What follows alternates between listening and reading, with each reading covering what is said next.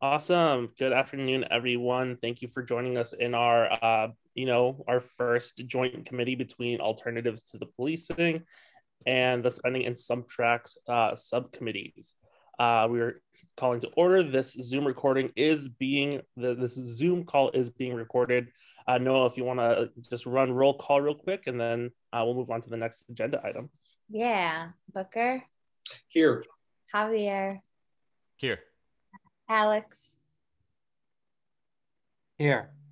Dan. Here. Michael. Here.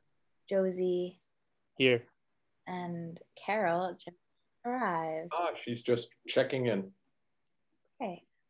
And Nick is also here too. Oh, and Nick. Great. Thank you. Awesome. So first thing on the agenda is the approval of meeting minutes. I'm guessing these are for our subcommittees, Noah? Yeah, you only have to read the ones that are relevant to you. Okay. Does someone want a motion? I always forget. Is it us, the chairs, who motion for the approval of minutes, or someone else has to do it? Josie, can I ask that let's first do your committee, because I haven't looked at your committee's minutes. Sure. Yeah. Move to approve spending and contracts minutes. Second. Yeah. I got nothing to say, so Noah, you want to vote us off? Yeah. Dan. Yes. Josie. Yes. Michael. Yes. Cool. Thank you. I would like to entertain those who have been able to review the minutes from the Alternatives Committee. Is there a motion to approve the minutes? Move approval. Second. We have a motion for approval and second. Noah, would you please count us off? Yes. Booker. Yes. Javier. Yes. Alex. Yes. Carol. Yes. Thank you. Thank you. Awesome. So with that first agenda item nicely cleaned up, we're going to move over to the public comment portion of tonight's meeting. It will run 15 minutes. I believe it's 3 minutes per person. Is that correct? Okay. And do we want to just give people an extra 2 minutes? So that's like a nice even 55, or are we good with starting just right now? Booker, what do you think? I think we should start now. I will be glad to time people for 3 minutes once they begin. Sure. All right, so we're going to open the floor. If you want to speak during tonight's open minutes, make sure that you use the raise hand feature. If you do not have that feature on your Zoom, feel free to message one of us here, either Noah, Booker, or myself, and we'll try to keep track of where your place in the line is in terms of raised hands. But we will start now with the phone number ending in 5171. I'm going to ask you to unmute if I have that ability. Does not look like I do. But you can. Hi, this is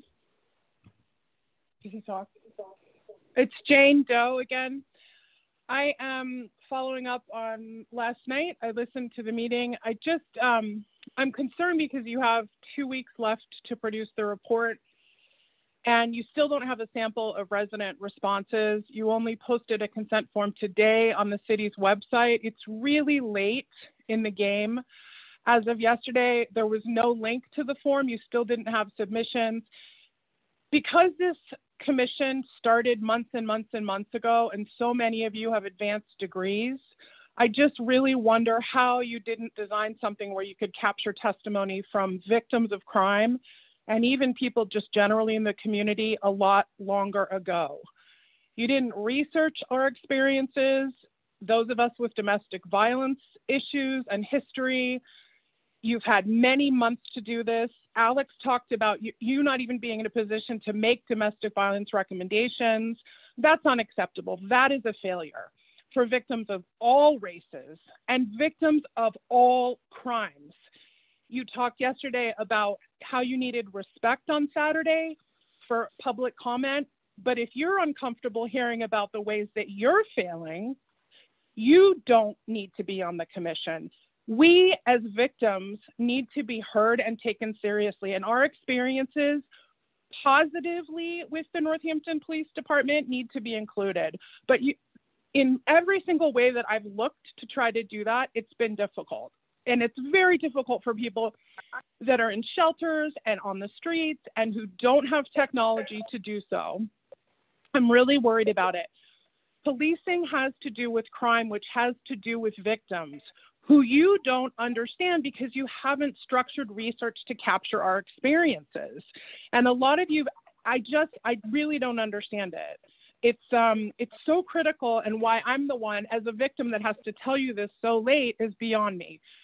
The only person who really continues to speak about safety for all of us is Nnamdi. This commissioner again and again thinks of those who've been victimized, who are victims of violent crime and have had positive experiences with the department, and those who may have not. And he asks you again and again in meetings to imagine the Northampton Police Department serving us both. He cautions you again and again about the critical importance of our police as they are. For what you term rare events, I am not a rare event. I'm a person who continues to need protection every single day from our officers, not social workers, every single day. Because when my batterer violates the restraining order for the third time and there are no officers to respond, the blood is going to be on your hands. And you should write that down, and I will talk about it. I will talk about it at the city council. I will talk about it in the media.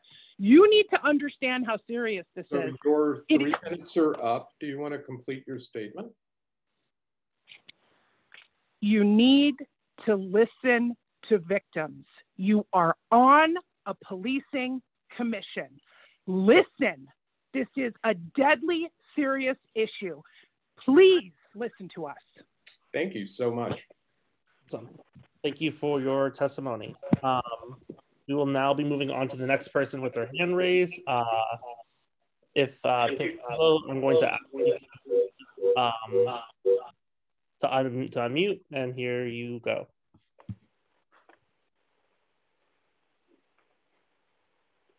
Excuse me.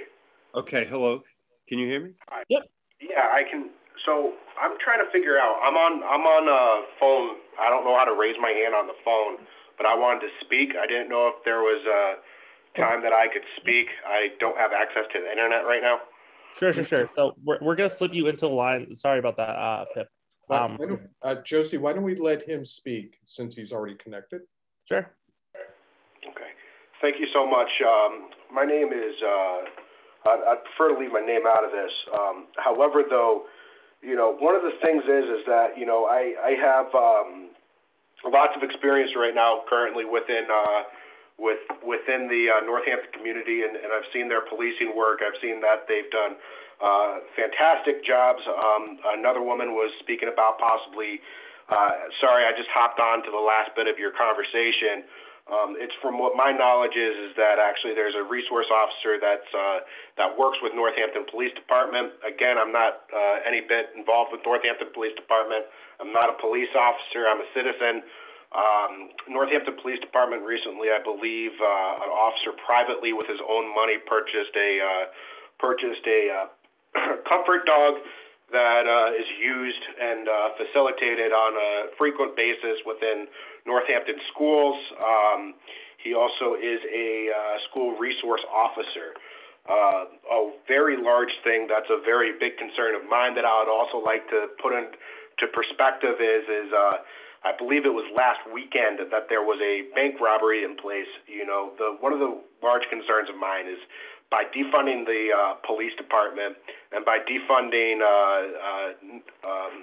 and restricting their access to certain trainings that are crucial. With nowadays, there's lots of issues that happen that we say it was police violence. And what the big thing is that if we defund our police departments right now, what I'm worried about is seeing an increase in the quote-unquote violence occurring. Why don't we fund our police departments and put them through additional training so that they can be properly educated on how to deal with people that are in mental distress or anything like that. A while back ago in 7th grade, I'm 24 years old. A while back ago in 7th grade, I actually did a research paper about police shootings, and a lot of them were what were called suicide by cops. And a lot of people nowadays are going through a lot of mental distress, and they act out because they could necessarily be on, they may be on narcotics, they may be depressed, they may not know how to get attention. The Northampton Police Department, on numerous occasions, I've witnessed them deal with very difficult situations, and they've done it with excellence, with compassion. So, sir, thank you for your comments. You've actually only have 3 minutes to comment. Would you like to complete your comment? What am I at right now, sir? You're at your past 3 minutes. Okay. My sincere apologies. I will conclude my comment. Thank you very much for letting me share. And thank you very much for giving us your voice. Absolutely. Thank you so much. So we're going to try again with you, Pip. I'm going to unmute you, and you have 3 minutes. Oh, hello. Thank you.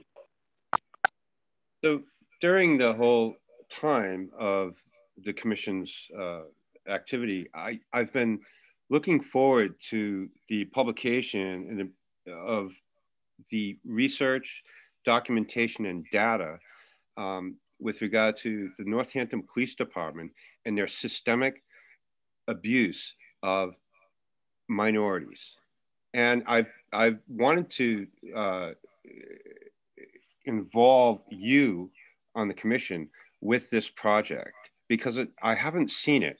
Now, I've been able to, on my own, find 2 cases, that one with Andrew Cole, an officer with the department, and one with a gentleman named Eric Matlock. These cases are several years old, and those are the 2 which isn't really suggesting a systemic racial abuse by officers. And it doesn't suggest also a very violent and inappropriate behavior by officers in the Northampton Police Department. And I understand that in Chicago and New York and Boston, even in Springfield and, in New Orleans, I mean, there's problems in police departments throughout the country, and we've seen that all summer. But I want to know what's going on with the problems that we have in the Northampton Police Department. That is very much your job. And I don't see this evidence being produced by this commission. And I've been waiting for it all summer. So we certainly, and the conversation nationally is about these other departments. But I think in Northampton, we have a very clear oversight of police behavior. And I know that it's been 7 months with the commission's looking at the behavior of Northampton Police Department. It's been 7 months. You can file a Freedom of Information Act. You can get internal documents from the department about these abuses, if they do indeed exist, and then you can address them. And that's really important. And I'll just reiterate what I heard on WHMP, Councilor Quinlan say, that in the history of the department, since they've been taking this kind of information, they don't have a documented case of an officer discharging their firearm, which I found extraordinary. But it makes sense because we're well governed in this town. And that's why a lot of us live here. It's also safe. And that's because there's excellent civilian oversight of the Northampton Police Department. So your 3 minutes are up. Do you want to complete your comment, please? Yes, it's just not clear to me what this commission is trying to address with regard to the Northampton Police Department. Thank you very much for your thoughtful comments. Absolutely, thank you. And it looks like out of the hands that are raised, there is only one more left. And I also believe we only have about 3 more minutes left for public comments. So Ed Olmsted, I'm going to ask you to unmute, and you have 3 minutes.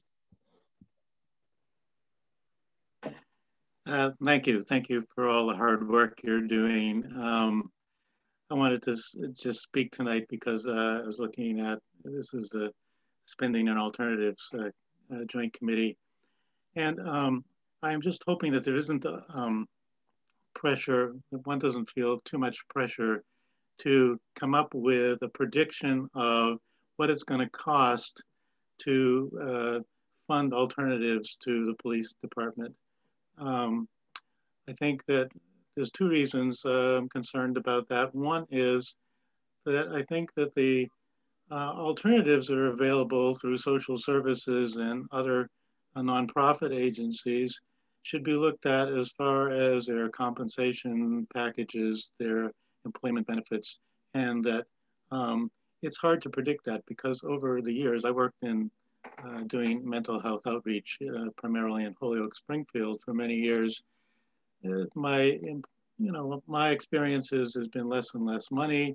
The salaries and wages have probably remained stagnant, and the compensation compared to police and job security is a lot less.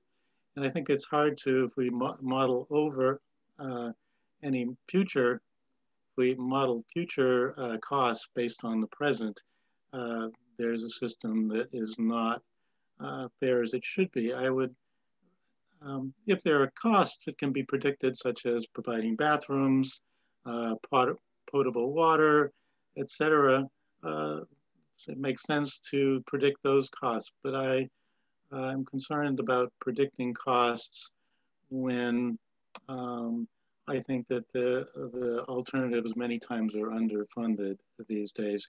And I also think that you've done a great job of assessing the needs and hearing input from people. But I think that there's still some reluctance to admit the longevity of the problems and the complexity of the problems that people face, either with mental illnesses or homelessness or financial problems. And that over time, that services have narrowed so much that some people just don't get to be served by social service agencies. So I'm just hoping that there isn't the pressure to come up with a total budget, to predict the total budget, the total cost of services in the future, both for those who might be served and for those who might be employed in serving those people. Thank you very much.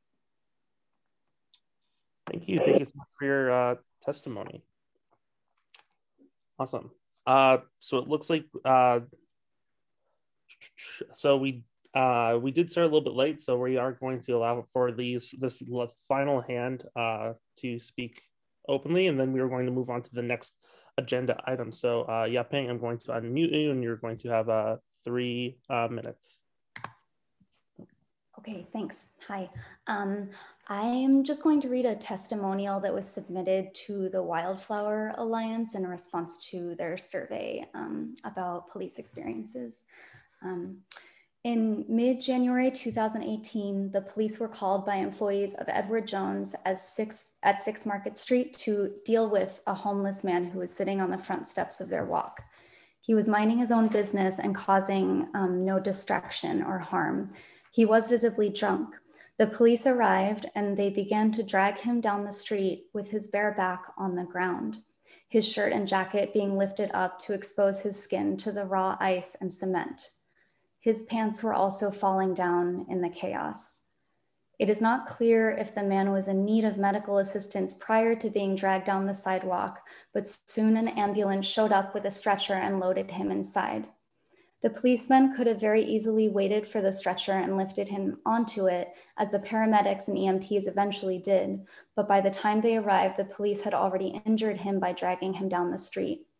I believe I have some of this on camera, though not the entire incident. My boss and I were there yelling at them to stop and leave him alone, and I began recording. I filed a police report, and the officers were very mocking and callous to the incident. I heard them mutter about my testimony as I was walking out the door, but had not left yet. Unfortunately, I do not remember their exact words. Not long after, I received a letter that it was found that no excessive force had been used, the police had acted appropriately, and my complaint had been closed. If there's a little more time, I'll read one more. We might have read this before, but I think it's worth repeating.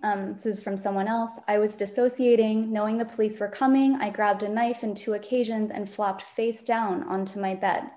The police smashed down my door, took most of my hobby supplies, and aimed their guns at me and shouted. I went into a freeze response, holding the knife to myself. Another officer joined the 3 or 4 after a minute or 2. He said, "I'm sick of her shit and dealing with her and her knife." They pried away the knife with a baton and charged me with assault with a deadly weapon. My lawyer made me take a plea deal as he said the cops lie under oath. The second incident, the officers talked gently and got me to lower the knife. I've since met with a representative from the police about such incidents. And then another person whose testimony was, I was not living in reality. The police had little idea what was going on. They said I was just an insane little girl. Even I was 18 years old at the time. They did not offer me any support whatsoever. If there's more, I'll just go on. You have 9 seconds. Okay, great. Thank you.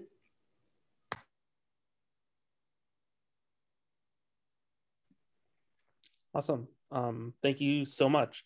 So with that, we will be closing public comment, and we will be moving on to the next agenda item, which is the discussion of recommendations and exploring funding and contractual obligations and challenges. So if anyone wants to start, one, I want to say though, what a fantastic opportunity it is for our 2 subcommittees to get together and finally kind of put some muscle to the bones of this operation. So yeah, I feel incredibly privileged to be here with all of you.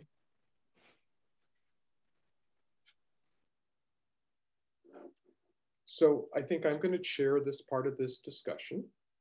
Would it be helpful for the our partner committee to hear what kinds of alternative recommendations that the alternatives committee is going to be recommending? Would that be a good place to start? Yeah, absolutely. As we've kind of alluded to before, through the very nature of being the spending and contracts committee, we are very reactionary. So we have discussed various revenue, like various methods in terms of funding, but it really comes down to what the commission is actually recommending at the end of the day. So yeah, absolutely. So I'm gonna ask Carol, then Alex, then Javier to speak about recommendations we're going to be making. Is it okay if I time each of you to like 2 to 3 minutes? Would that be okay with all of you as a president? And if you use less time, that's fine. Okay. I'm sort of looking at your hands, trying to decide, is that okay? Alex, is that okay? Or do you have a different recommendation? It's okay. Do you want me to read the basic outline that describes the 2 phases? Yes, I would ask you to do that too. During my time or now? I was going to ask Carol to go first, but okay. I'd like Carol to go first, if that's okay. Okay. So go ahead. Yeah, all right. So what we seem to be coalescing around to bring to the whole commission is an endorsement of the development of an alternative to policing mental health crisis response model for Northampton that would be modeled after the Cahoots model in Eugene, but would be unique and, you know, locally relevant to Northampton. One of the things that's kind of impressive about Cahoots is the integrative health model, which includes, because they conceptualize into their responses mental health needs, active addictions, homeless status, impacts of chronic poverty on people, and whether the person to whom they're responding is being threatened by another individual. And the integrative model includes attention to their healthcare needs, as well as their immediate, what might be a mental health crisis or housing crisis. As most of you probably know, the CAHOOTS model, there's a number of models. I won't go into those because that'll be in the report in the appendix in detail. But the CAHOOTS model has been in place for 32 years. What they've come up with is that they handle their dispatch through a public safety team rather than I think they were originally embedded under Eugene Police Department, but now the city has developed a full-on public safety team that has many elements to it. They have reported that in the 32 years of operation, there have been no injuries of CAHOOTS workers who go out in the vans. It's usually their staffing is a person with a lived experience partnered with, sometimes they send out clinical, mental health crisis workers who are trained. The mental health consumer survivors are also trained. Everybody uses non-coercive interventions. It's kind of person to person, asking the person to whom they're calling on for ideas about what would be needed right about now. So it's a very strengths-based, person-to-person, person-centered approach. They do have backup from the police. They report that they did a study in 2019 of the 18,000 calls that they responded to, and only 311 were requiring backup by the police. So I think I may stop right there. Clearly, if we recommend this, we're going to have to consider existing crisis contracts in town, CSO, ServiceNet, et cetera. We may also, I don't think we've clarified this yet as a subcommittee, but the models, the peer-led respite program that exists in Northampton, the AFIA program and programs like that, I think probably need to be amplified and further funded, but managed by peer-led management, basically. So I think I'll stop now. And Alex, do you want to add something? You add your Carol. Yeah, Alex, why don't you speak? And then we can, if you have questions about any of these things we're discussing, we can come back to that after you hear sort of brief blurbs about each issue. Alex, please. Sure, thank you, Carol. So we've been trying to identify the different areas where we feel we have gathered enough testimony and information to confidently recommend moving forward on a particular path, and we call those our phase one. And then phase two are areas where we felt that more study is needed to understand how to move forward here in Northampton. And so in phase one, the mental health crisis response that Carol talked about, the resilience hub, which is moving forward already, housing first approach, and an approach to substance use. And those two would be connected in the crisis response, in that people who would be able to think about people's needs, whether they're substance users or homeless as well. So that's phase one. And then in phase two, we have the issue of civilian flaggers rather than the police, where that's allowed by state law. We have restorative and transformative justice programs, the domestic violence and sexual assault, which I'll talk more about in a minute. And then issues about traffic, wellness checks, noise and nuisance complaints, an unarmed civilian investigator for insurance claims, number of issues where we've determined that an armed response is not uh, necessary in those cases, and how could we create the opportunities for that. So that's our current framework. And I'll talk a little bit more about domestic violence and sexual assault. I think we have a strong program in the Northampton Police Department for these issues, with partnerships with Safe Passage and is it still called the Every Woman's Center? It might be called something different now, but it's the Center for Women and Communities. Center for Women and Communities, right? As well as civilian advocates that are housed in the police department. So that approach is there's important resources and ways in which, you know, immediate prevention of imminent violence can happen in that approach. And what we would like to continue to study is the concern that that there is testimony that the approach, the police approach, has not always been well received, but also that as much as 50% of people who are subjected to violence don't report that violence because of the fear of the consequences to their lives, whether that's in terms of their children being taken away or loss of employment, either by them or their partner.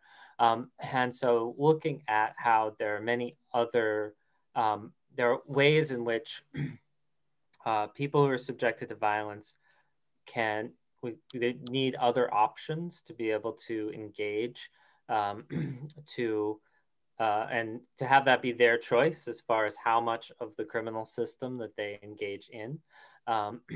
And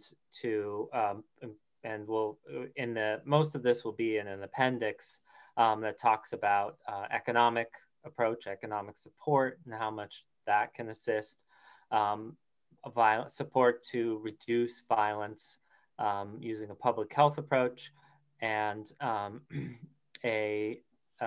looking at different methods of intervention that may result ultimately in less violence. But that program feel would be wise to continue to do further study before we're not ready to implement any specific recommendations there. Thank you, Alex. Javier. Yeah. So in relationship to a similar program as Kahoot, there are a couple of things, right? So up to 75% of people working for Kahoot describe themselves as people who has experienced one of the either mental, drug-related, or any other of those issues, right? Which is something, at least for me, it's extremely important if we're going to be talking about the Kahoot's model. Also, it's worth to point out that the Kahoot model didn't start it as a service provider. It was a grassroots endeavor at the beginning, and they started like that. So Kahoots never started an association with any kind of sort of formal service provider.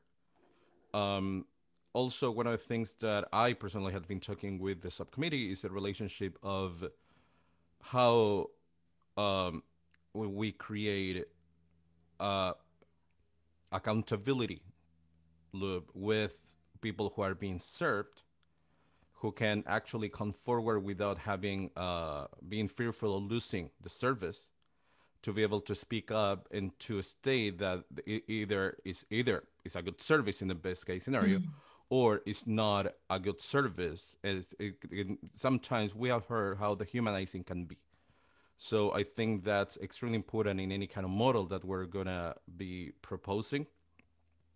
Also, it's sort of complicated. It has been complicated for the alternative subcommittee to get organizations being able to talk to us. Either they are not getting back to us, or they got organizations who their funding depends on grants related attached to the police department, or the office of the district attorney.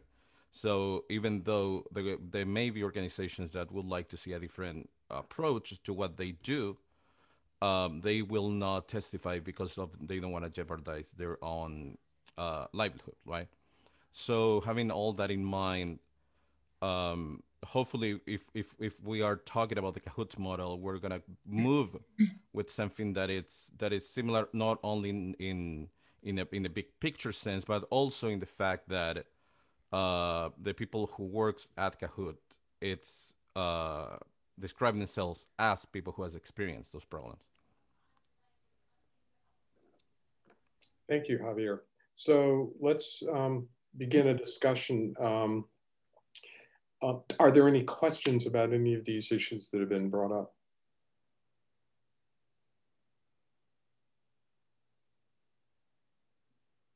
Dan.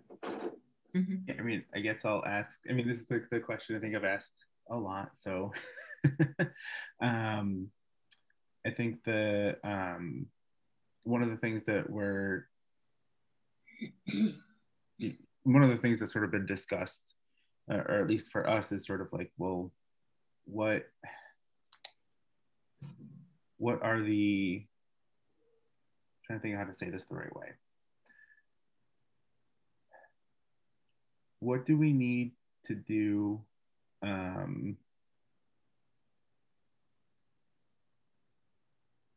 to fund those services?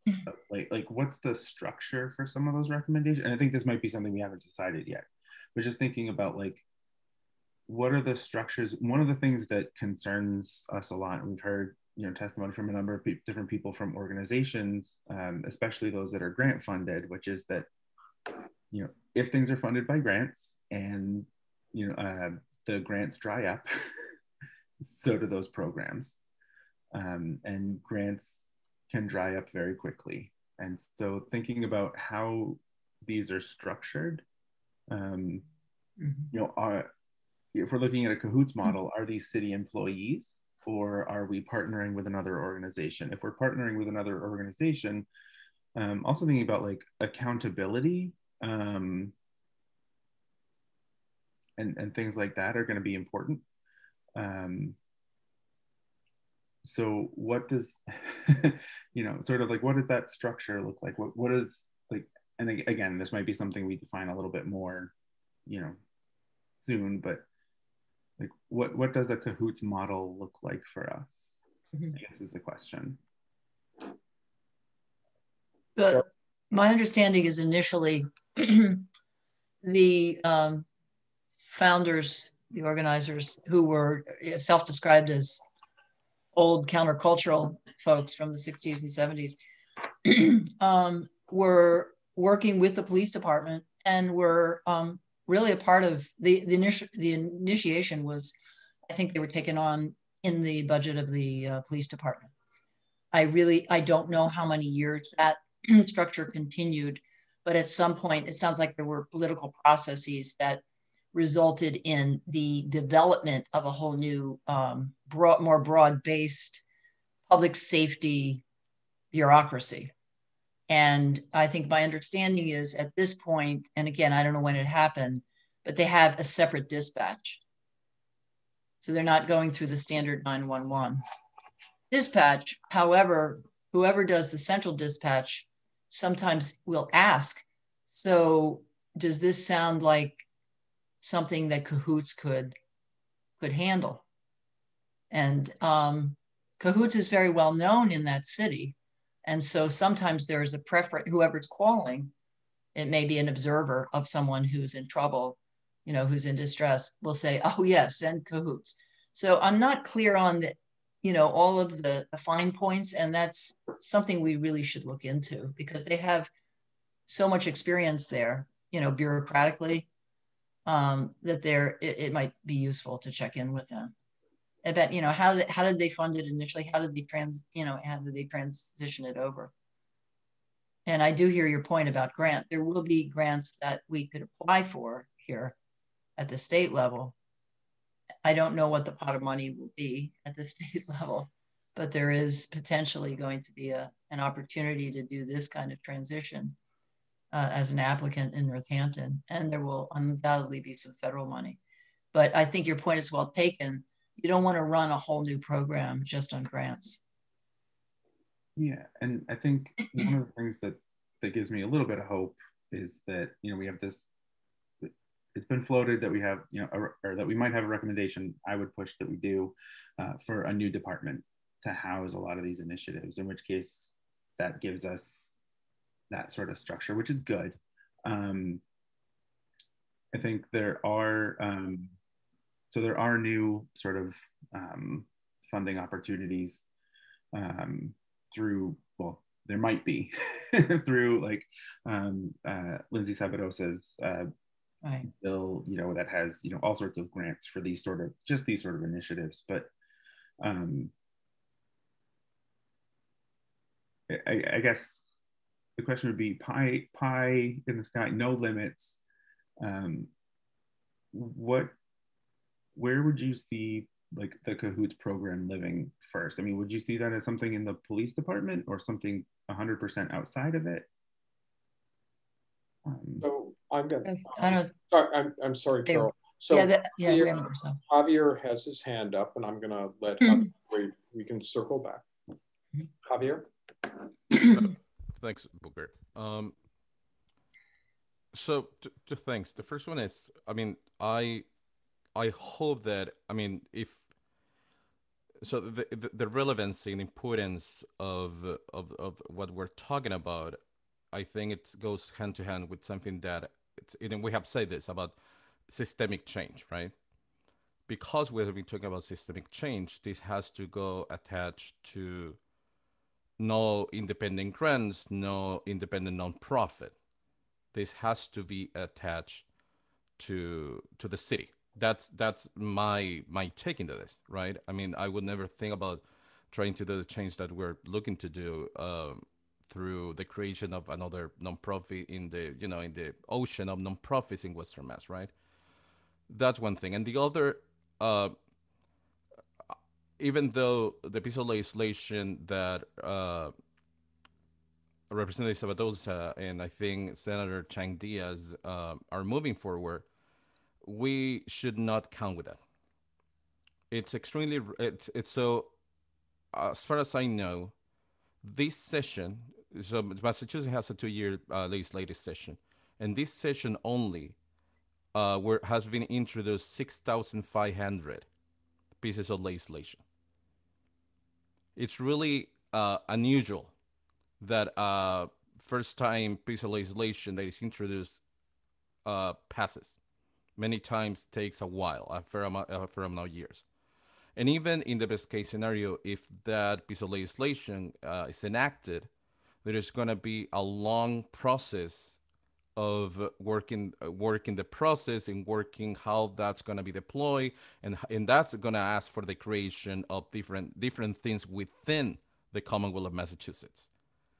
So I would say that we should just work with what we have.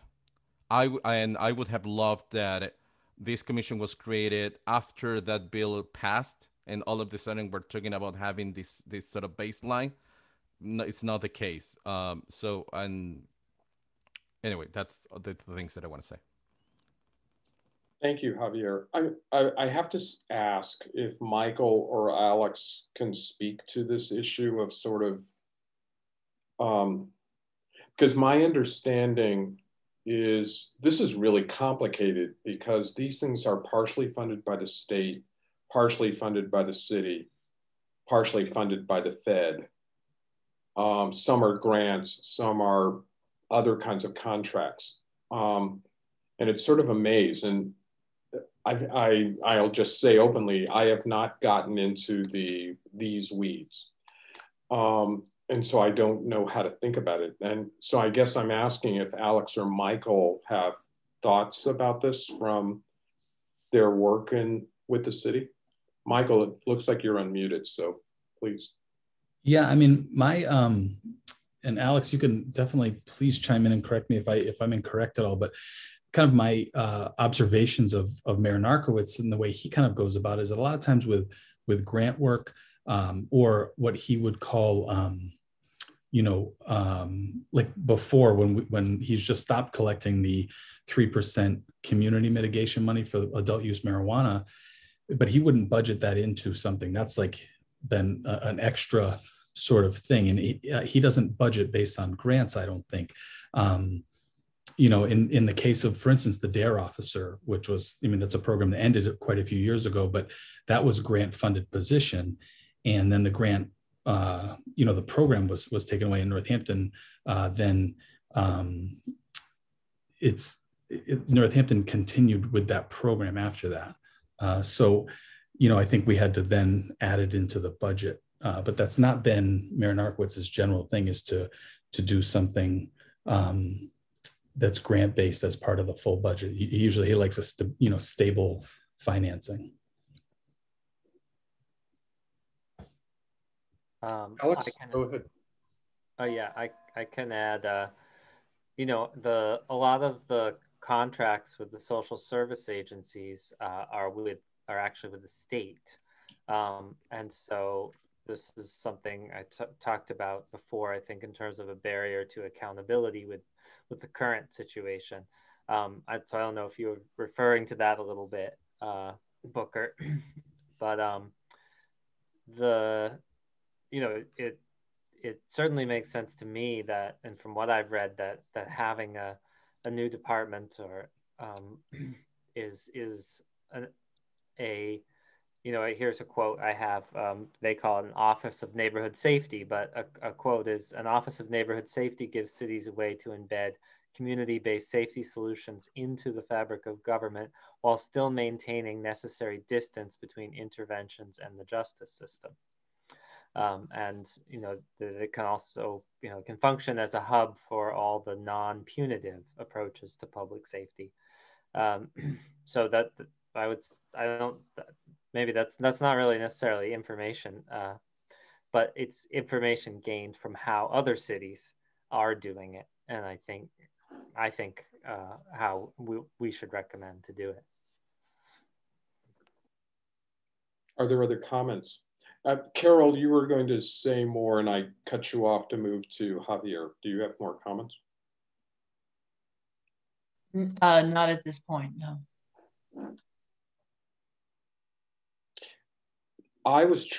Michael, please go ahead. I wanted to ask Carol about, when you were talking about the steps, the things that a CAHOOTS model would respond to, and you talked about people that were being threatened. And I wonder if you could just expand on that, because I'd like to understand what you mean. I think the other things that you mentioned were pretty obvious, but in terms of people that are feeling threatened, I just wanted to get an understanding. Are you talking about like an active threat? Like if you can just explain that a little bit, sorry. I'm not clear that the team responds to home-based, interpersonal violence. My impression is that they respond to more things that occur within houseless community where there's, physical aggression and threat. I'm not absolutely clear about that. I think it's an important question, because if they have, Alex, did you have a comment on that?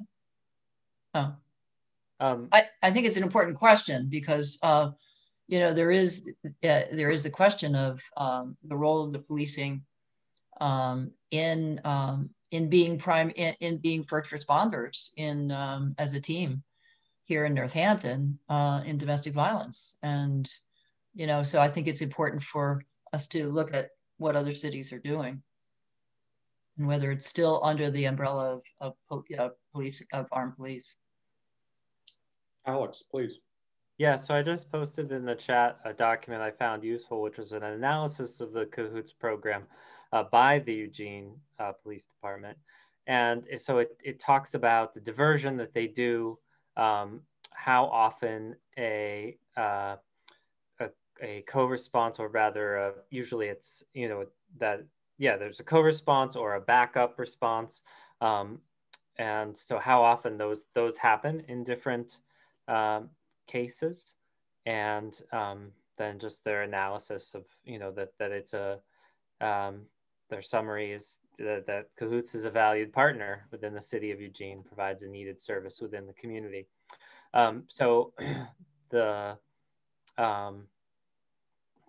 I found that analysis useful. Thank you for that. What gets complicated in this is sort of what's in the data and what's not in the data.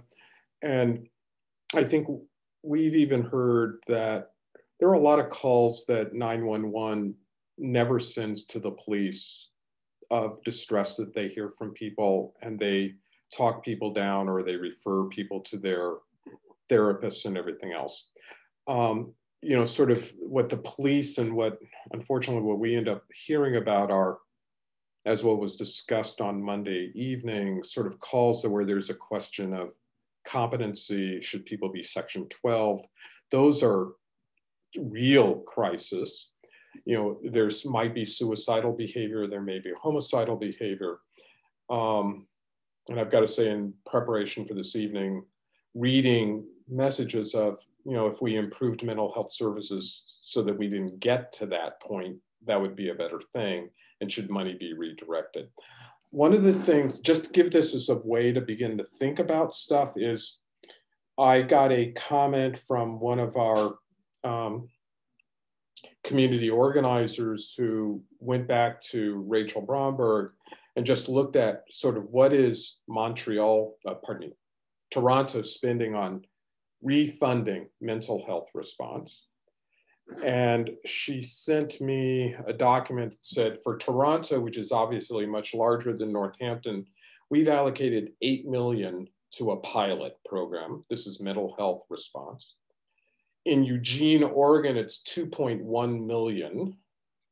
In Olympia, Washington, which is 50,000 people, which is a little bit more than double the population of Northampton, it's 500,000. So they sent us a guess that funding mental health services as a response is somewhere between $500,000 and $1 million.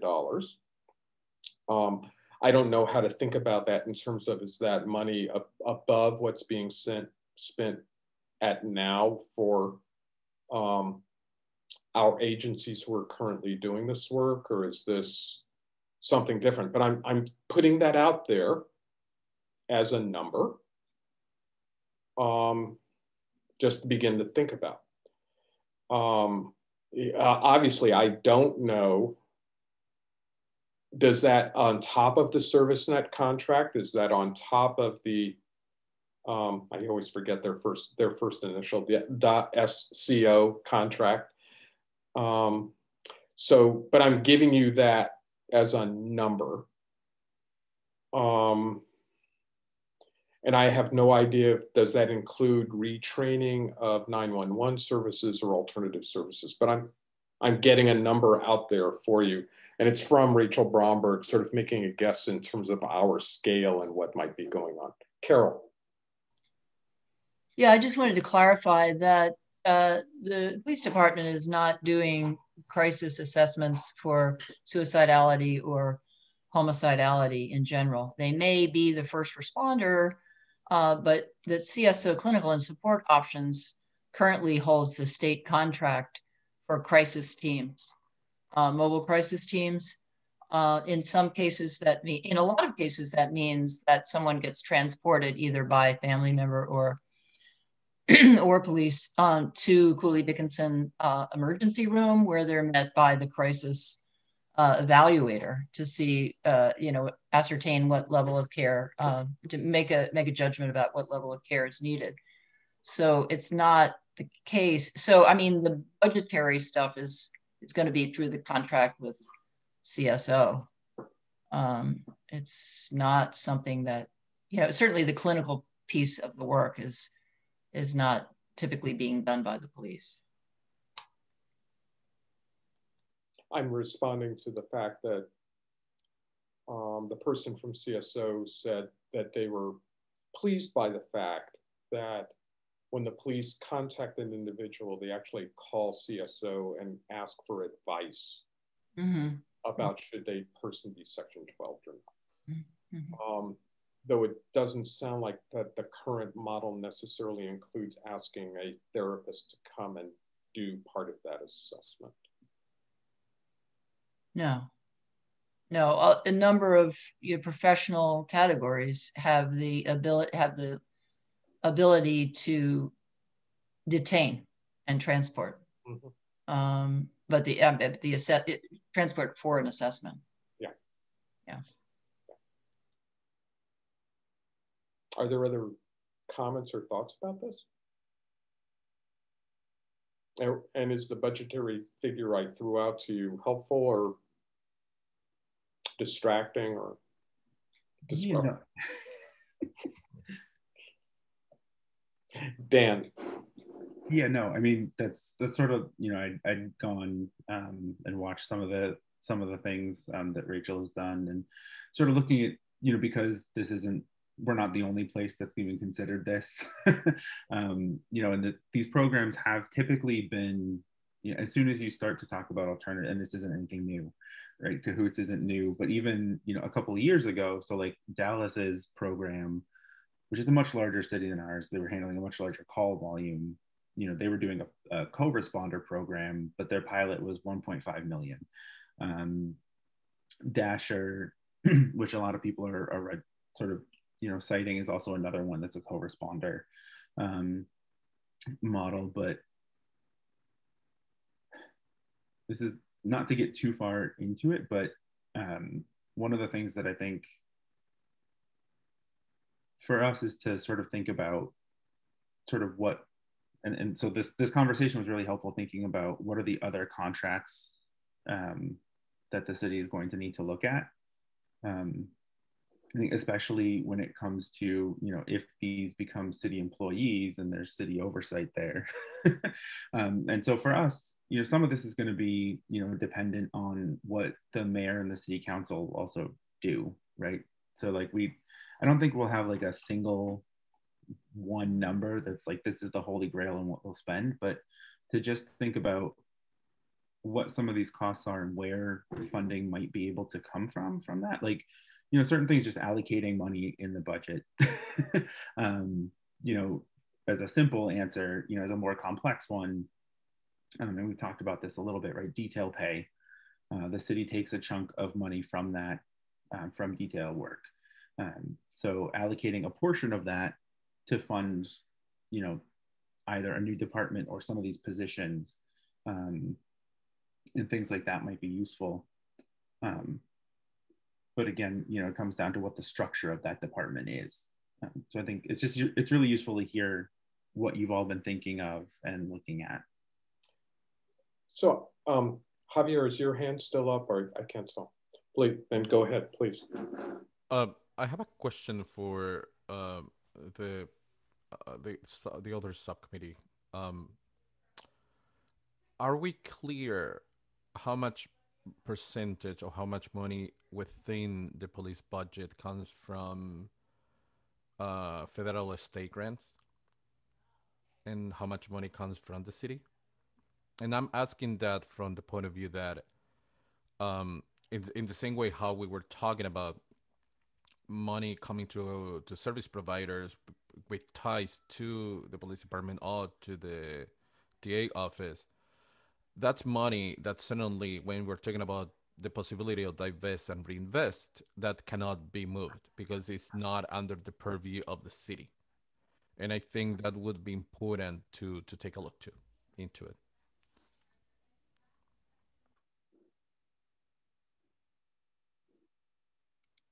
Does someone from the committee have an answer?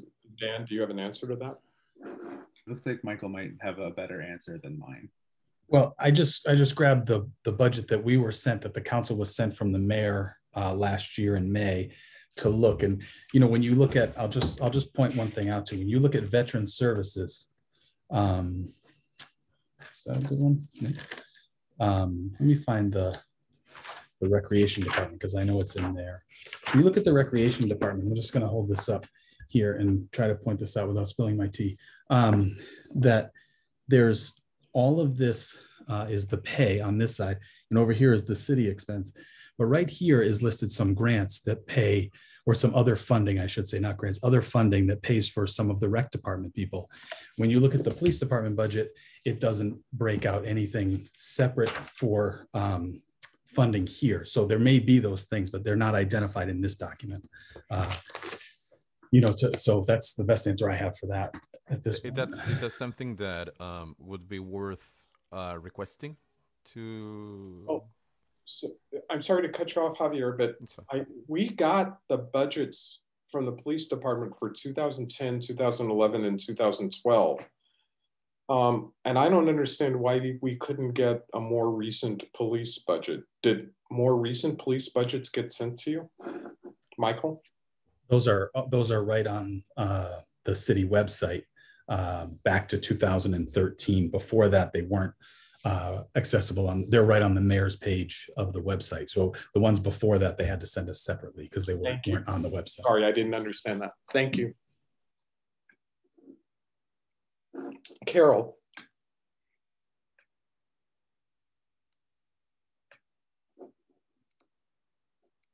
I'm asking to unmute Carol.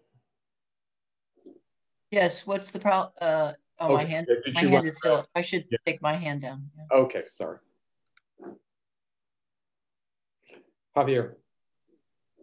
So with that, I think would be important for us to get to understand if there is any allocation of separated money based on grants or money from the city, because at the end of the day, as I just said, anything coming from grants with having to fulfill strict requirements for the grant to be given, it's money that the city cannot touch. Or no, let me say it. It's money that city may not want to touch. The other option is just surrendering the grant. I mean, but I think would be good for us to understand a little bit the money that can be moved and money that cannot be moved.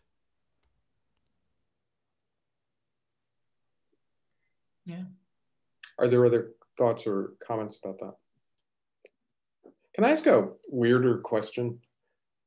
Should we be thinking about, here's what we think we need to fund what we think we need without talking about where it comes from?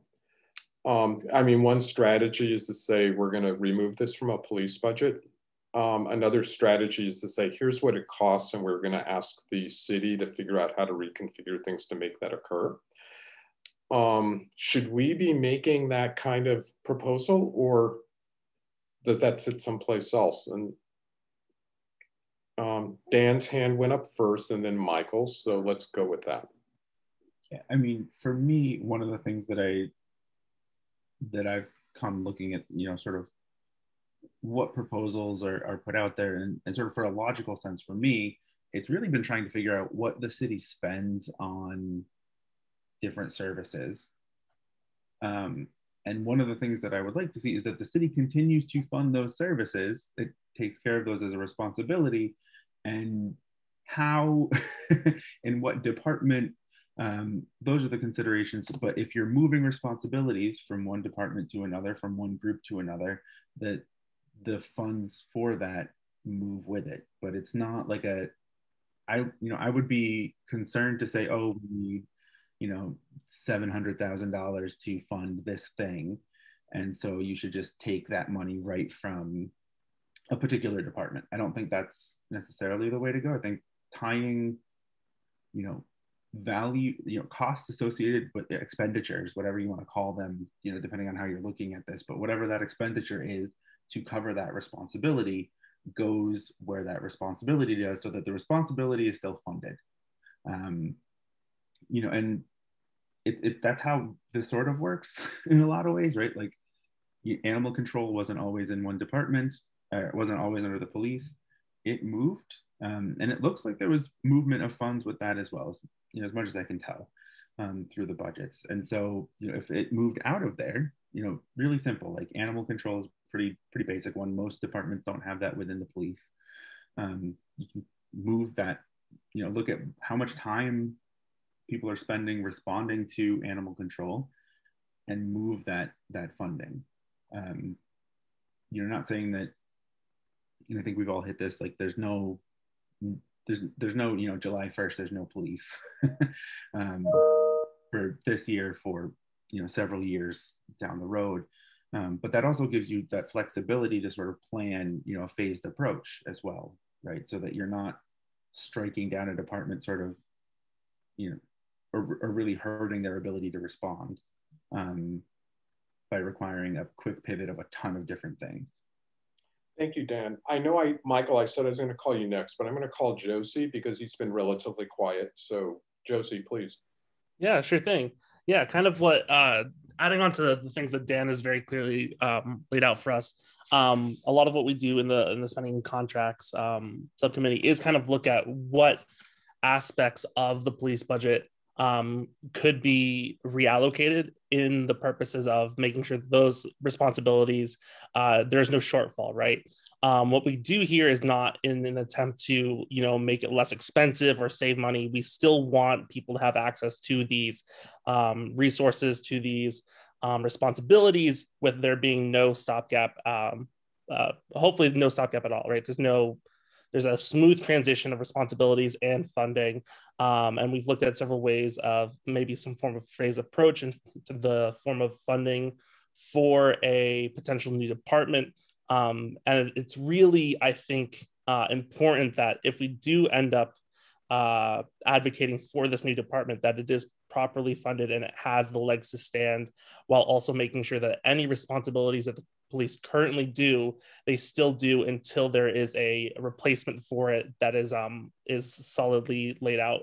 And so a phased approach and a very strong pilot, while looking at what can immediately be reallocated and what sorts of alternative revenue streams, such as like detail work, a freezing on police salaries, a freezing of police hirings can be done in an attempt to make sure that this new department and these new alternatives can be funded, and that there is no negative impact to the community at all. Thank you. Josie, I'm going to call on Michael, but I'm going to actually want to come back to Josie or someone else from the committee to sort of inform the alternatives committee perhaps about what funding do you think could move out of the police department from what you've already seen. So before we go to that, Michael, can you?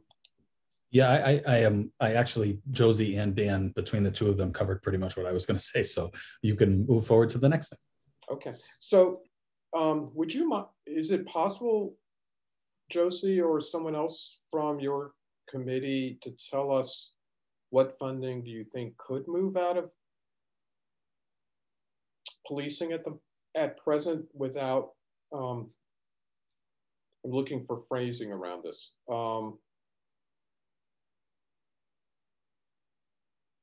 I don't have a frame. Do you see funding that could come out of the police department at the moment? Josie, go ahead. I think you have to unmute, Josie. Thanks for that. I think there's a couple different kind of approaches that we could take.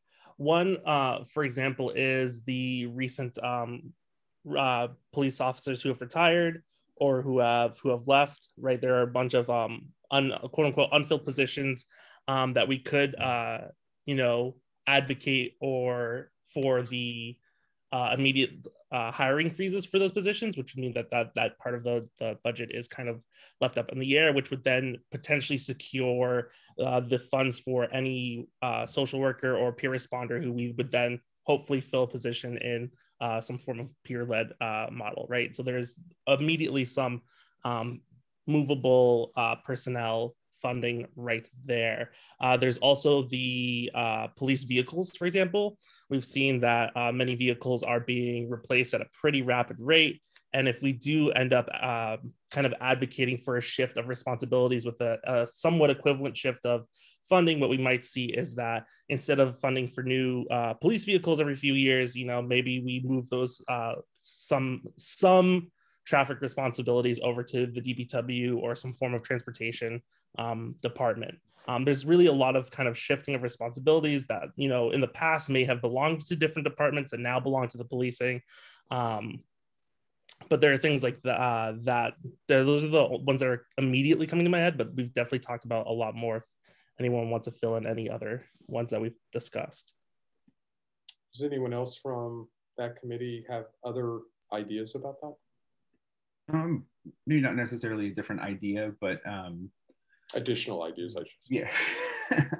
But just a little more context for things like, it wasn't until, fairly recently, the police were replacing 3 vehicles a year, and they shifted to 4. Just shifting back to that the 3 vehicle replacements, that's $100,000 or so, give or take. So there's certain things that could be scaled back, but the largest part of the police budget is, by far, is the personnel time or personnel hours. Our department, if you just go by the number of employees that are budgeted for, is actually pretty large. In terms of the number of employees that they actually have, with some people still being trainees and never actually like setting foot and working in Northampton, never being on patrol, it goes down a bit, and then they have vacation and things to think about. But one of the things that is important to note is that the NPD strives for a 5-person staffing per shift as their minimum, but they actually don't usually hit that minimum. They've got enough funding for more than that per shift. But when we asked sort of what the rationale was, like why you would have that, what response, and I think you asked for this as well, what response time do you aim for, those sort of things, the answer is like, we don't really have a response time as a formula. We don't have a formula for staffing, either the whole department or by shift. And, so then it leaves it as sort of like, well, it's just intuition, so this isn't necessarily something that we can do, as a commission. So we want to think of what does that mean? What is a good staffing level? And I think we want to expand that to what is a good staffing level for safety. So not just for the police department, but if you're going to have substance use, mental health crises, right? They're going to respond to things that a police officer wouldn't respond to.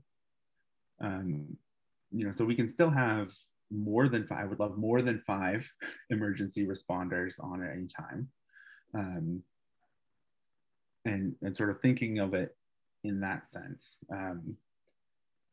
And positions, some of the things like crossing guards and other things that are budgeted for in the police department, could those also be transferred to, if there's a Department of Community Safety, transferring those roles and the funds with that as well. But again, it really does depend on that overall picture. And I don't know, I don't like to look at like the personnel or like the department itself as just one pot of money to take things from without really specifying what the responsibility is, how that's calculated, which is actually really difficult with the logs that the police keep, to do sort of mathematically, to just say how much, what's the dollar cost, for these activities, becomes sort of tricky when you don't have, even hour by hour accounting. So, yeah, I think that just the context there is that it's going to take a lot of math. In theory, a lot of it would be up for sort of movement, but again, it has to be a responsible path to do it. Josie, do you have more to say about this or something different? Yeah, just to add a little bit more to it.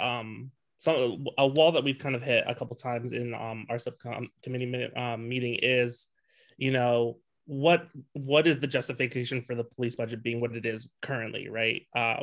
What metrics are they using? And something that we really look forward to if the proposal is for a new department is, if we move these services, these really vital services such as mental health, any form of crisis, drug-related, interactions with our most marginalized communities, what we hope is that, yes, we'll be moving the responsibility and some funds over in order to do those things, but that those services will then be utilized by more of the community, thus having an even greater impact, right? Which would then provide Northampton, like if a pilot is done correctly, it would provide Northampton with the sort of metrics and data to kind of justify, like, oh, look at this, look at all these new people who are using all these new services that we've now removed from the responsibilities of the police and put them into this new kind of Department of Public Safety. And to some people's points there, that those departments, those types of initiatives, they are far and few between. A lot of them show some pretty promising stuff, but again, it's in its nascency in terms of actual metrics. But when compared to the metrics that we have of our current policing model, they're really not too different, because, I mean, to be quite frank, to find out what has justified the police budget as it is right now is kind of not ubiquitous, ambiguous is the word I'm looking for. It just seems as if, we've kind of combed over about a decade's worth of what are they called, budgets, and it kind of just seems like we just continue, aside from the obvious quality of life increases to the police budget, that we've kind of just continued to increase the police budget out of tradition and not actually looking at the metrics such as response times, such as how many community members are asking for particular services. But a switch to a peer-led responder model under this new sort of Department of Public Safety, we would then be starting fresh with a new kind of base of data. And I think that's something to look into, to say the least.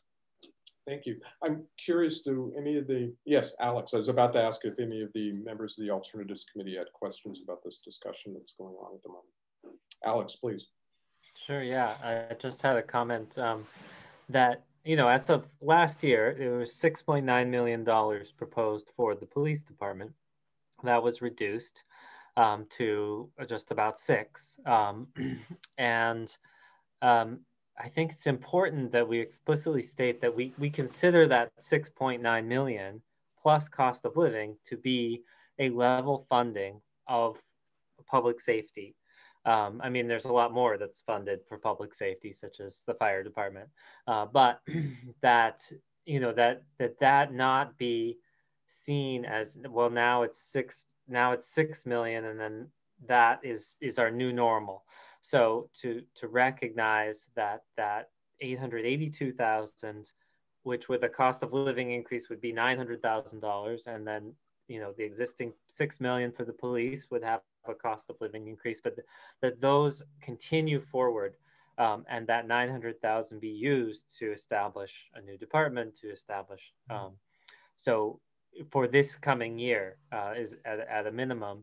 To frame it that way, I think would be helpful, because there's no way that, had the cut not happened last year, that the mayor would in this year propose a cut for the police department. I just don't see that happening.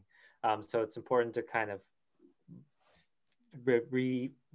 have that be a refrain of the narrative that you were going to spend this much. Let's make sure we continue to spend this much, but on different things.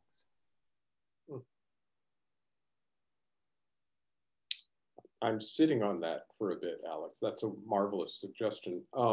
Before I call on Dan, Carol or Javier, do you have a comment?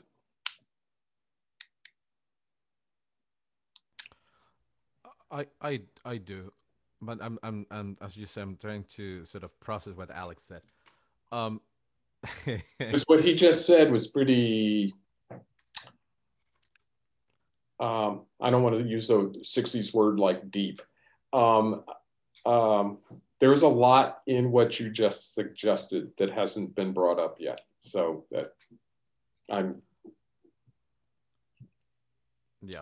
let me give Carol a shot while the rest of us stay starstruck by what you just said. I guess I wasn't so starstruck, unless I misunderstand. You check me if I'm wrong, Alex. You were talking about perhaps putting in just a zero funding recommendation, but making certain that the 883,000 or 2,000 that got set aside be allocated directly to the first phase of building a new department, which would make the fundraising through various grants, not such an onerous task.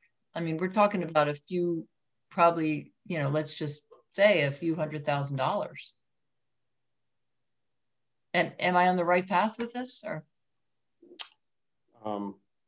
Carol, that's what I heard. And it's the first time so what I'm resonating with is it's the first time I've heard that perhaps that funding should be set aside to the forming of a new department of safety, some department, new department, whatever that means. Okay. Now, Dan, you've been waiting, and so now I'm going to call on you. So yeah, I mean, that's sort of what we've been talking about in our subcommittee, right? Which is that you can't just take the 10% that was cut and have that be the only funds that you put into this. It would need to be a continual amount. And that the whole point of that initial cut and the sort of the concern, and I think the council did this pretty well, was to establish that's not in response to a budgetary shortfall, although, you know, 2020 is going to wreak havoc with city budgets for a while, I think, in terms of both state funding and their own. So I think that's going to be interesting. But our one of the funding sources that we had was that continual commitment of some funds from the city.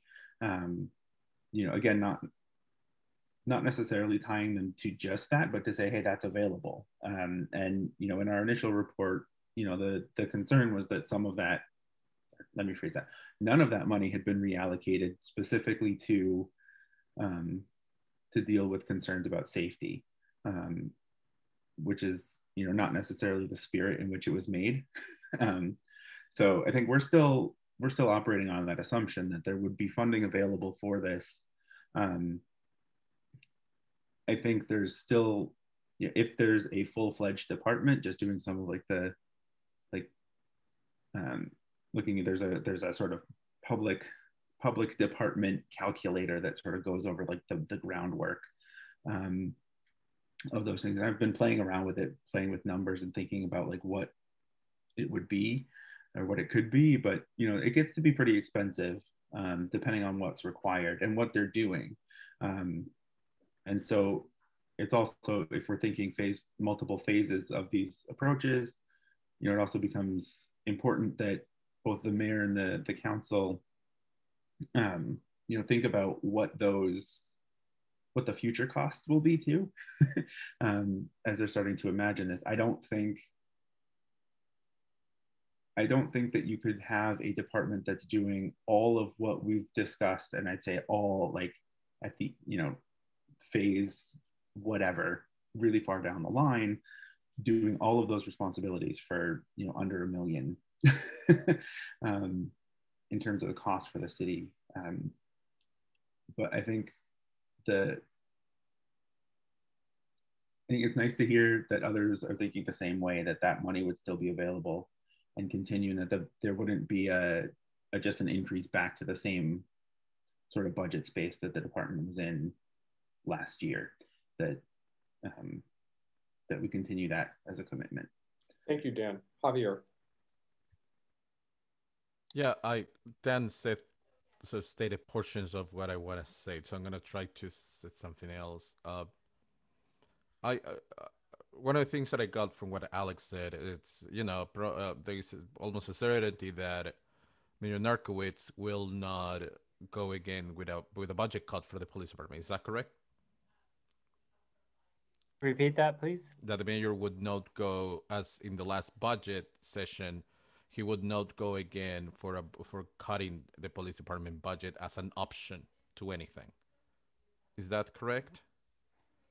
Well, yeah. You mean, like, for example, if last year there hadn't been a cut to the police department, I'm sure that Mayor Narkowitz would just have increased that 6.9 million by the cost of living and proposed the next one, if not more. So that for, yeah, is that clear? Yeah, absolutely. Yeah. So there are two things to this. The first one is the So hopefully the commission was created to recommend something that any commission recommendation, doesn't matter what it is, in relationship to, in this case, policing or others, it's going to involve money. So that's not really, I mean, the formation of the commission by itself meant that there was going to be something that was going to happen in relation to concrete action. The certainty that something was going to happen in concrete action meant that there was going to have to be money reallocated or allocated. So I'm starting from that. So hopefully the mayor or the city council, if we come out with a concrete number or not, that would not be a deterrent for our proposal to be shut down, because it's like me telling my wife, let's go to Chile, and after that she says, okay, buy the tickets. No, I didn't mean tickets. It's just, let's go to Chile. So when I'm saying something, I'm implying a lot of stuff, and the creation of a commission to recommend changes within the city comes attached in any level with reallocation or allocation of money implicitly. Hopefully we can start making that explicit. And the second thing is, I want to keep pushing back against these grants, because of the reasons that I said before. I do feel that this has to be a fully funded city project, not depending of grants or anything that would deem the department running out of money in 2-3 years. That's dangerous. I think the city has a responsibility if buys into the creation of a new department. So I want to push back a little bit in relation to grants. Thank you, Javier. Josie, do you have another comment to make? Sure, just to kind of add on to what Javier is saying, something that we've definitely discussed in our subcommittee meetings is what would the funding of this department look like? And I think though grants are a nice idea and will be applied wherever possible, I think I can speak, and please anyone on the subcommittee correct me if I'm wrong. I think I can say that we think that if a department is in fact kind of going to be our recommendation, that it is solidly funded, right? For many reasons, the grants could be pulled out at some point, thus leaving many of our community members without services that they definitely need, and would kind of, would probably have bad consequences. It's really important that if we are going to be shifting these responsibilities to a new department, that funding is secure, that it's stable, so that there's no there's no dropping of the ball, if you will, for what these peer-led organizations will be providing for our community. Thank you.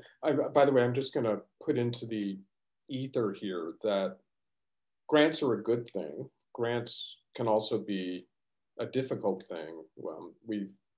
Sometimes when things that are good are tied through grants that run through certain organizations, it inhibits other organizations' ability to move.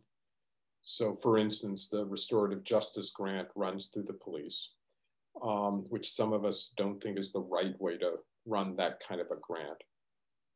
We've had difficulty getting input from agencies who feel constrained because of their grant financial structures in terms of their ability to describe what's going on has made things difficult. So thinking about how some of the legal things that have been filed by Lindsay Sabadosa are for mental health agencies specifically not to run through police departments, sort of a recognition of these complexities. But you know, I sort of had this, I had this thought that city agencies don't run through grants. And I'm learning that I'm wrong about that. And that a lot of what's important that cities do actually are very dependent on grants from grant agencies and how they occur. So that's a complicated thing. I just want to say that what Josie just said is really important, that you don't want a department to be dependent on the next grant. And that's a difficult thing. So we have 30 minutes to go in this meeting before I call on Carol. I want people to start thinking about what things do we want to sort of tie up as part of this discussion before we end this meeting. So I'm going to turn to Carol, but I'd like part of your brains to be listening to Carol and part of your brains to be thinking about what we need to get done before 8:30. Carol, thank you. Yeah, so I'll be short. Just I know that it's been said that this bill that Lindsay Sabadoso has been the chief sponsor for is only been introduced. It hasn't made it through both houses. It hasn't gone to the governor's desk. But one of the things in taking a look at it, what I realized is that it asks for grant applications from community, either units of local government, but in partnership with, as you just said, Booker, mental health organizations, or any other community-based organization, or a nonprofit or a public institution of higher learning, like a state college or state university. So, it's possible that one of the things we hadn't talked about here in terms of sources of money, running money through other entities that provide more funding, contracted funding for this project, could be through a community mental health, through a community health agency or through a community mental health agency. And I know that there's been a lot of testimony delivered during the time that this commission has functioned with some negativity expressed about the existing programs, professional programs. But I think I just want to say that if we are really going to get into how do the puzzle pieces come together to create enough funding, like $1 million plus, to do this, I think we do need to consider existing contracts for crisis and how that money flows from the state. Like right now, I mean, it's not like a new application for more funding. Thank you, Carol. Alex. Just a quick note that I think grants can be especially useful in the startup phase and for training. So, for example, if we're starting up and training a whole bunch of people in both for the crisis response and also for dispatch, that getting a grant for that, but then making sure we have ongoing city funding for everything that would continue to recur. Thank you for that, Alex. That's an important thought. Dan. Yeah, I just want to give a little, just to say, I don't think we need to specify what exactly. So, this is one of the things. Our commission doesn't have the power to make the city do anything, right? We are just giving them possible solutions. What they adopt is going to, what the city does is going to inform sort of how much money they need, how much, or what contracts need to be, reorganized or renegotiated, or even ended or started for new agencies. And so I think for us, it's just giving them as many options and avenues, but also thinking about, and making sure that when we're giving them you might want to look at X, Y, and Z source, that it's something that might be adequate. I think that was like our concern, or my concern, is that I don't want it to be necessarily incumbent on just the city council and the mayor, after we've done all of this work, to sort of look at it and go, well, I don't know where that's going to come from. So that's some of that is just making sure that we've got that, but I don't think we have to specify, exactly how much it'll be, as long as we know, like, oh, well, if it costs roughly this, in some permutation, okay, this is where that money could come from, but making sure that it is something that the city can fund. That's all. Thank you, Dan. That's really helpful. We now have 21 minutes left. Are there, if you asked me, I would say maybe we should talk about what we think a new department might look like. But I'm obviously, if other people think other types of questions would be more important at this point, I'm fine with that. Alex, please. Oh, I wonder if the alternatives committee could have a few minutes, it could be at the end, just to discuss again who's writing what, because I think there are a few things that we haven't assigned. That's fine. So we will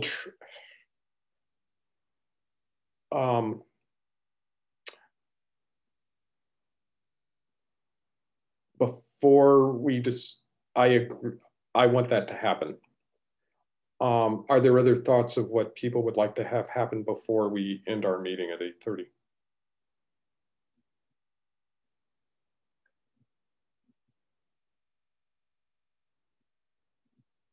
Let me ask a really hard question then. Josie, Michael, and Dan, have the alternatives committee given you enough information to help you with your thought process? Yeah, this was really helpful to be able to talk through some of these things. Okay. Do you have any additional questions for us? Because otherwise we'll take the next few minutes talking about some issues about writing. No, I just put in a reminder about scheduling upcoming meetings, but I think we can do that just at the end. Okay. There have been a number of people on this message. I've been communicating with them individually. Public comment occurred at the beginning of this meeting. I'm glad that you've all stayed here and listened to this discussion. I'm sorry that you can't participate in the discussion that's going on in the meeting.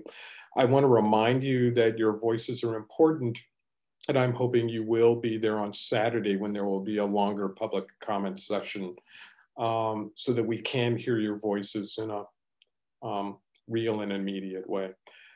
Alex, let's talk about the writing of what we're doing. Did you have specific questions about the writing issues?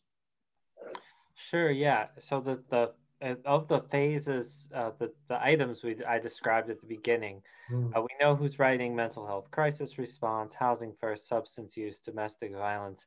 But I realized we didn't specify who's going to elaborate further on the Resilience Hub, on civilian flaggers, on restorative transformative justice programs, and on the traffic wellness checks, etc. sections.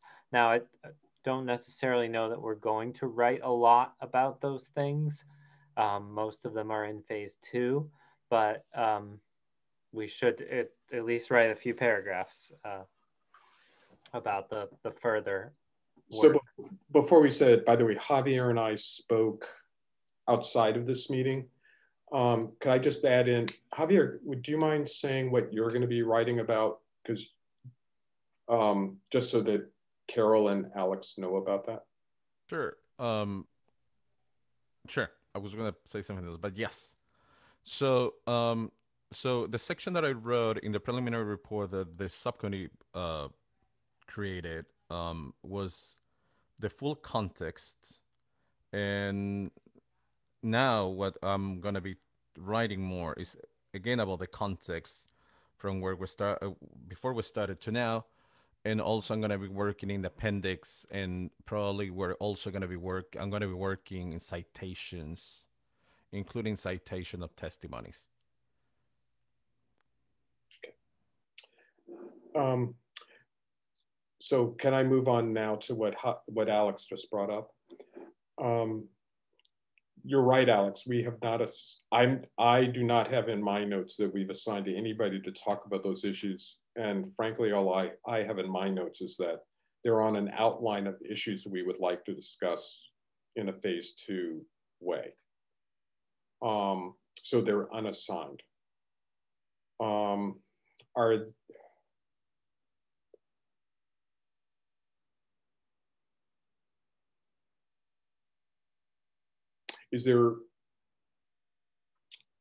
How should we manage that? One would be someone volunteering to write more about this. A second possibility would be simply outlining issues that we think are important, but we have not dealt with yet. By the way, I'm uncomfortable about that because there's domestic violence that we don't have firm convictions about, but we've talked a lot about. Then there's some of the issues you just named, Alex, that have always been on our edge, but we've never really discussed.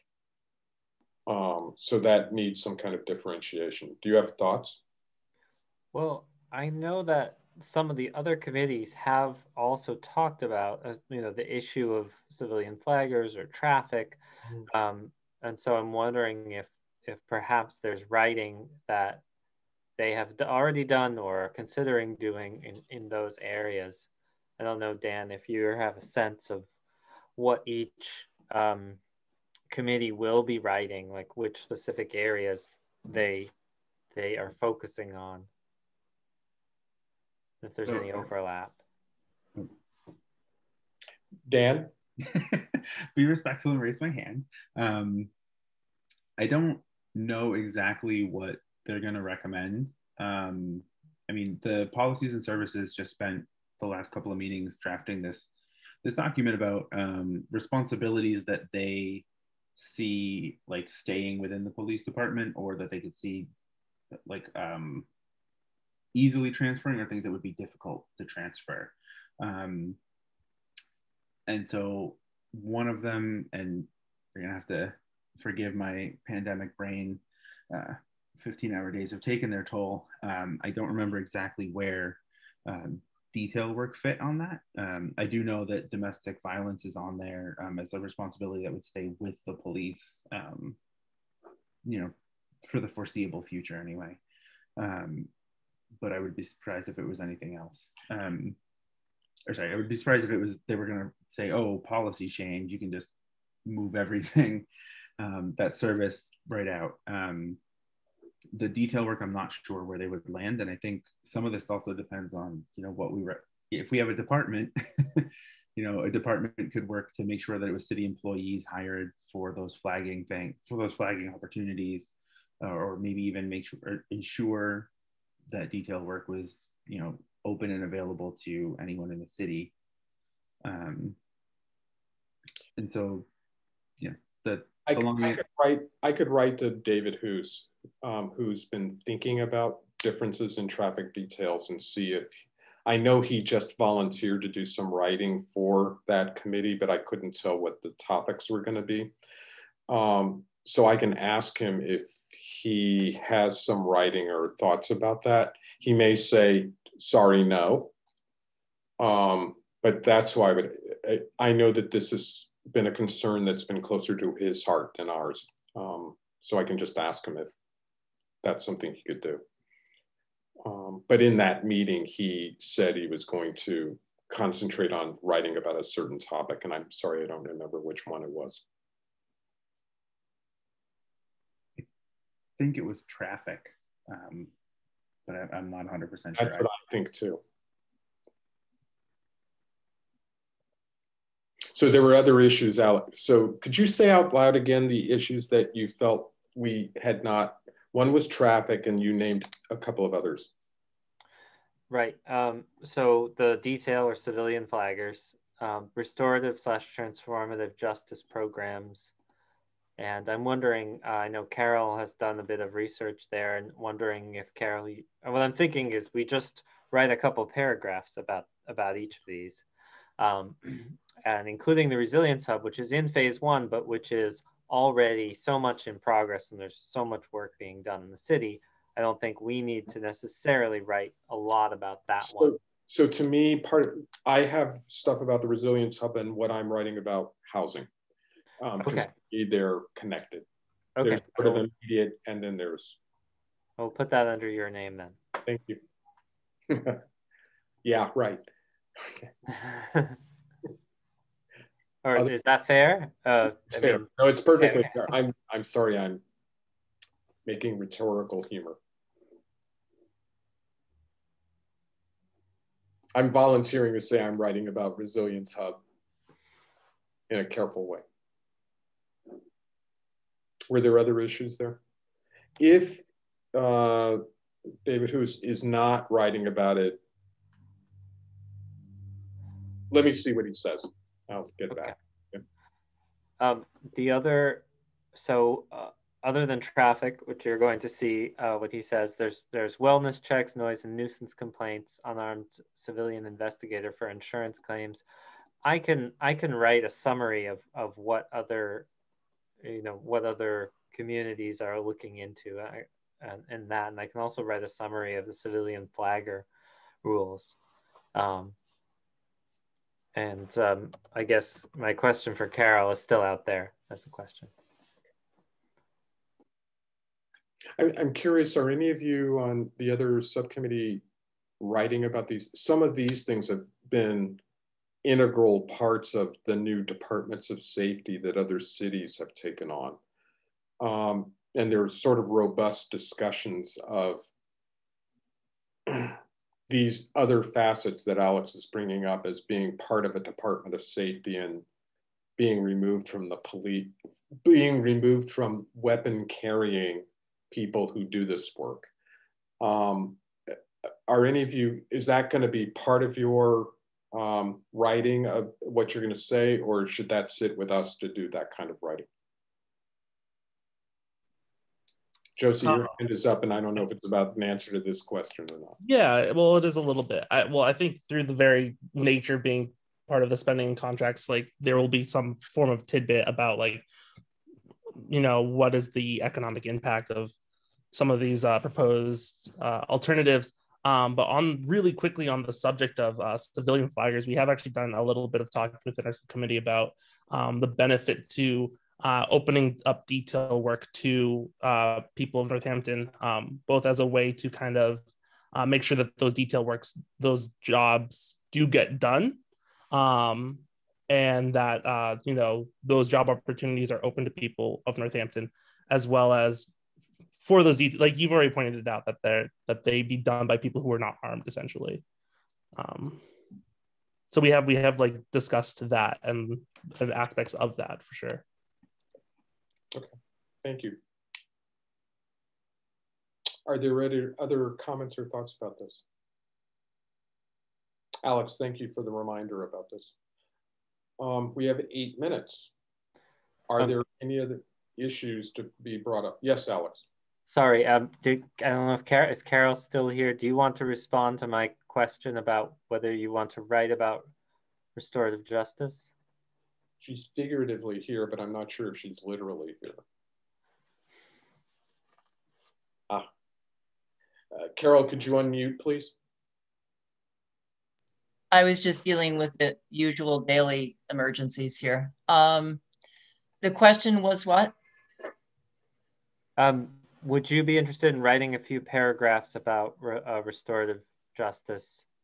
Yeah, I could. Yeah, I could. For our phase 2 recommendations. Yeah, definitely for study. Yeah, yeah, for as a phase 2 kind of thing. Mm-hmm. Sure. You've actually already done some writing about it. So. I have. Okay. Yeah. Well, deep in my notes you have. Yeah, I could do that. Just a short piece, right? Yes. Short. Yeah. Okay. Okay, great. Yeah, I need to go off again. I need to follow up here with. I think we're just about done. So unless you want to state a vote in the meeting. Okay. You have my vote. Okay. Thank you. Any other questions or comments? This has been a nice surprise getting to work with this other committee. Thank you for joining us. And I've got to say, I tried to stay out of the discussion. It's more fun talking about how to change things without really worrying about the money. And it is like, I want to fly to Chile, but I don't want to pay for it or think about the credit card cost. And I've got to say, I came to this meeting quite frightened about having to think about budgetary issues. Because part of it is what's the money, but also where does the money come from? I actually think money is really fungible, and it's up to somebody who's holding a larger budget to think about where am I going to put this money? And it's not just, well, the police had it, but I'm going to move it.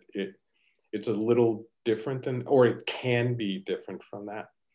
My political statement I'm going to make is I think the police have been very efficacious over many years of figuring out how to be funded for things, and it's really hard to figure out where that funding came from and why it's there, what it actually pays for. And I've been taken by other cities who've defunded, and it's zillions of dollars, and no police have been fired, and they have not reduced the size of the police departments. They've stopped growth, but so that means to me that there's a lot of money that's available. I've got to say, looking at the Northampton police budget, it's harder to see that. But I think there's also a mood at least on the part of Chief Casper, that there are things that her police people are doing that she doesn't think they should be doing. And the more we can do to help with getting the right people at the right places is a good thing. The hard part is the money. And that's the really hard part. That's why I've enjoyed not thinking about it. Any other final, now that I've made my spiritual political comment, are there any other thoughts or comments before we entertain a motion to adjourn? We need to do the scheduling. Also, Noah. Hi, I'm still here. I'm awake. I'm right in the minute. This is worse than talking about money, scheduling the next meeting. You're telling me, listen. All right. All right. When are we meeting? Are we meeting as joint? So let me just make certain I have this right. The next full committee is Tuesday. This is the entire police committee. Yeah. We also have scheduled ourselves for a meeting, the whole police commission, for next Friday, which is around documents and looking at documents that have been submitted. I don't think, now I'm speaking for the alternatives committee, I don't think we have another meeting scheduled. If we did, we would probably be trying to meet on next Wednesday evening, but I don't think we've formally scheduled that. Correct. Yes, Alex? Would 7:30 to 9 p.m. work on that Wednesday the 10th? I guess that's your way of saying we should meet. That would work for me. Carol, would that be okay for you? Yes. I'm glad you came back from your other task. Javier. Well, yeah. That would be the 10th, right? Let me check. Yes. Yes. What time do you say, Alex? 7:30 to 9. Yeah. This meeting, theoretically, we should have already submitted writing to Dan. Am I right about that? Or do we want to go over writing at that meeting, Alex? I thought that writing was due Friday, this Friday. Yes, that's right. So that's if we're meeting next Wednesday, that's why I'm asking what the agenda for this meeting on Wednesday would be. To rewrite, after we've gotten feedback on the Tuesday meeting, the full commission meeting, to do our rewrites in preparation for the Friday the 12th meeting. That was my understanding. Dan, is that thinking correct? Yep. Okay, very good. Thank you, Alex, for clarifying that. Mm-hmm. Is that all right with everyone? Mm-hmm. Quick question. Yes. Question. In drafting, getting all these drafts together, the language should say what? The commission fill in the blank, even though it hasn't been approved? Commission recommends? I think I keep writing, we recommend. We recommend. Okay. That's what I keep writing. Okay. Do you think that's reasonable, Alex, or do you think it should be something different than that? That sounds good to me, or we suggest if it's a little more tentative. If it's more tentative, yeah. If we're not ready. As opposed to a firm recommendation, yeah. I want to, so for instance, when I'm writing about housing first, I'm saying I recommend. And and if I'm talking about a cahoots model, I'm saying I recommend. Then there are other things that I'm suggesting because I'm not sure of what I'm doing. I think we ought to be thoughtful about what we feel strongly about and what. And later the pronoun gets changed, Yes. right? Yeah. If it gets approved. Okay. Yeah. We'll just, Dan will probably tell us what the pronouns ought to be later. Yeah. Javier, do you have thoughts about that? Yeah. Can you hear me? Yeah. Yeah. I don't know. I'm just thinking that it's gonna. I do not envy Cynthia or Dan, for starters, because they are gonna get all these. But also, I just want to put this out there. I mean, in the recommendation that we're doing, when we're talking about, you mentioned Booker Cahoots, we are proposing non-coercive, right, paternalizing models, right? I just want to be really clear about that, right? Just said something much more. Thank you for, yes, you're right. You are more correct than I am. Mm-hmm. If I can say it that way. Okay, so I just want to make it explicit that we are recommending a model, whatever that model is, mm-hmm. that is not coercive or paternalistic in infantilizing affected communities, right? Mm-hmm. Yeah. Okay. Right. That's the only thing. Right. That covers it. Yeah.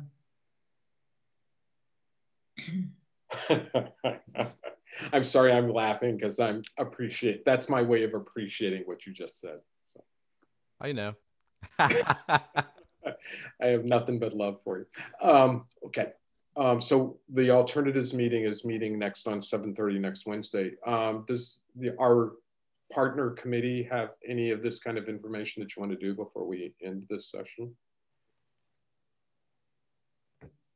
I think we are also going to be scheduling a meeting, maybe just to touch base about where to go in terms of what we'll be writing in with your recommendations and things that are set on Tuesday for sure. Dan and Michael, do you want to solidify 5:30 to 7:30 that same Wednesday? I can't meet that day. There's another city meeting around river swimming that I need to attend because there's a beach in Ward 1 that I need to attend to. Sure. I could meet Thursday, the 11th, if you both are free. I can do Thursday. Yeah, that should work for me. Same time, okay. 5:30 to 7:30. Sounds fine. Thanks for adjusting that. Yep, so sounds good. I will send the agenda to Noah promptly. But besides that, I think that's all we have to discuss here tonight, unless anyone wants to correct me. Also to note Cynthia's comment in the chat. I don't know if that was placed anywhere, seen.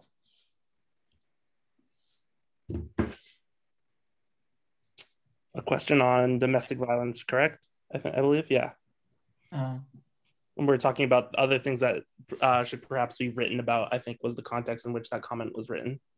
Oh yeah, I'm writing about that. Okay. That's all I need. Thank you all. This is the last chance for anyone else to bring up something that they need or want or desire or want to share as a happy thought. My I guess political statements is let's ask big. Let's see some real transformative changes here in the city of Northampton.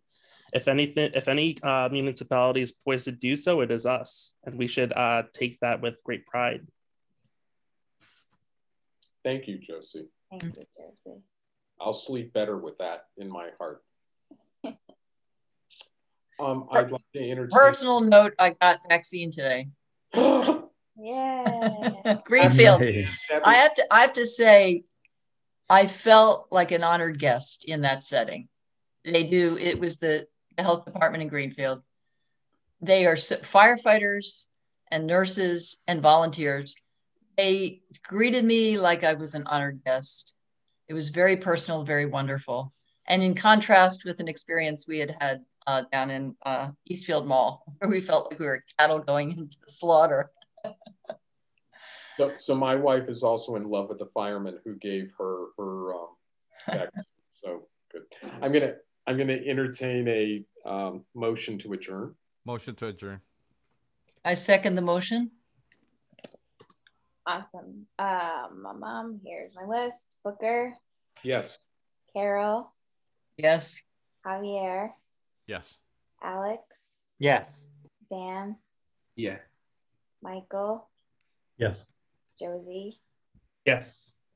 And that's it, right? Yeah. That's all. Thank you. Our meeting is adjourned. Thank you for all of our guests. I again apologize that we couldn't entertain public comment from those of you who wanted to comment after the public comment session was over. I hope you will be there on Saturday so you can join in and give us your comments at that time. Bye-bye. Take it Good night, easy, everyone. Thanks. Be safe.